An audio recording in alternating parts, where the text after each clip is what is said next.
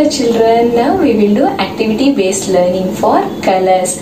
So for that I have these many objects here. So for we'll segregate all these objects according to the colors. I have both red color and yellow color objects. Now I will segregate this object. See, this is yellow color. I'll keep it here, and this is red color. Red color will be here and yellow will be here. These are yellow colors and these are red colors. Red color, yellow color. Red color, yellow color. This is also yellow color.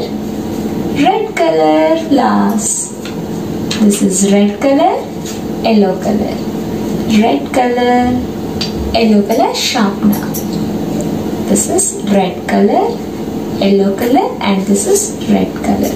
So we can segregate the objects like this according to the colors. This is yellow color and this is red color. So we will be having many objects like this at home. So we can make the children to segregate the colors of the objects like this, so that kids will learn the colors easily.